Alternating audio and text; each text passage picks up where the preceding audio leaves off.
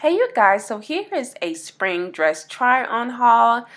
Disclaimer, many of these dresses I purchased last year and a couple I purchased this year.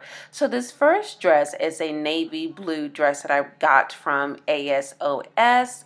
I first discovered this site about 4 or 5 years ago. I really do love this chiffon layered look, and it's a fishtail, meaning that it hangs in the back and then comes up in the front.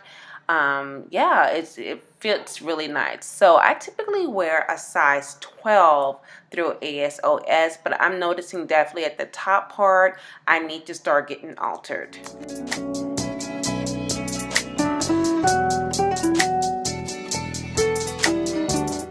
So this next dress I got from Venus, this bodycon fitted dress.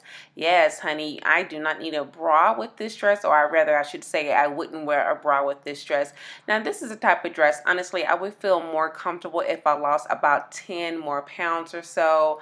Then I will definitely feel more comfortable wearing this out.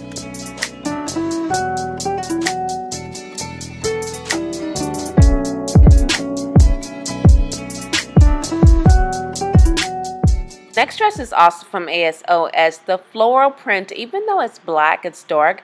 Due to the floral print, I would consider it a spring dress. I absolutely love the cut. I love that it hangs off the shoulder. And this is also in a size 12 at ASOS.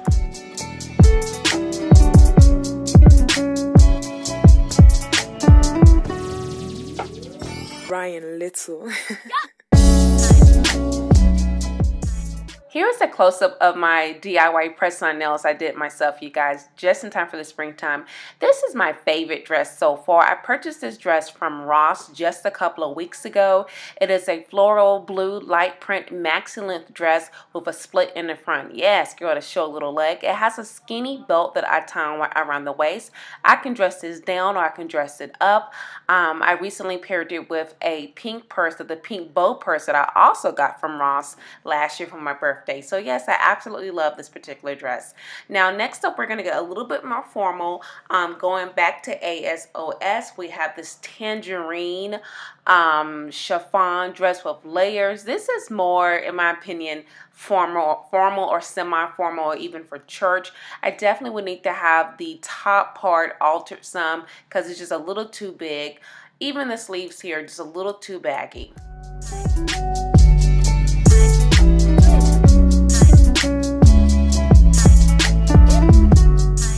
So this next dress here, you guys, this would typically be my fit. But for some reason, I don't know if it's because I'm so short, it's just not hitting me right. But I'm going to be pairing this dress with the shoes I got from Ross last spring. I may have to have some alterations done to get the look that I'm going for, but this is typically my style, okay, this retro 50s look. But I'm not sure how I feel about this dress right now.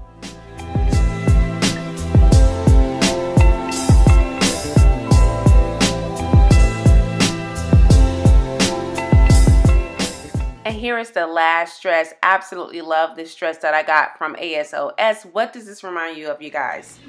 You came my way.